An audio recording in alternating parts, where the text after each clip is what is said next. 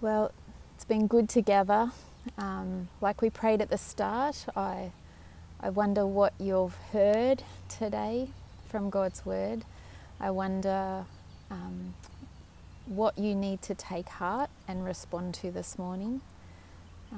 We have such a great gift in being saved by Jesus, forgiven of our sin, assured a place with Him for all eternity. So please, I encourage you to respond to what He has spoken to you today through His Word. So shall we pray in response to close?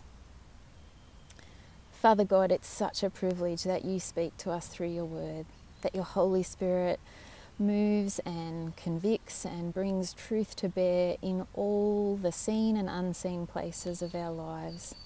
Thank you that there is no shame, no condemnation when we come to you and trust you to forgive us of all our sin, to allow you to shape each area of our life. We need your help in this. This is your promise and your gift to us, and so we pray that you would do all that you have promised. Shape us into your likeness, grow us in holiness, help us be worshippers who delight in you and your word. Please let nothing go from today that needs to be responded to, and we pray that we would have the joy of doing that as your people at Barranduda and all those who are joining in from afar. We pray that we would walk together as your people in worship and obedience and trust and delight in you.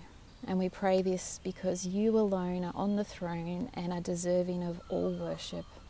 Amen. Have a great week, guys. We'll see you next time.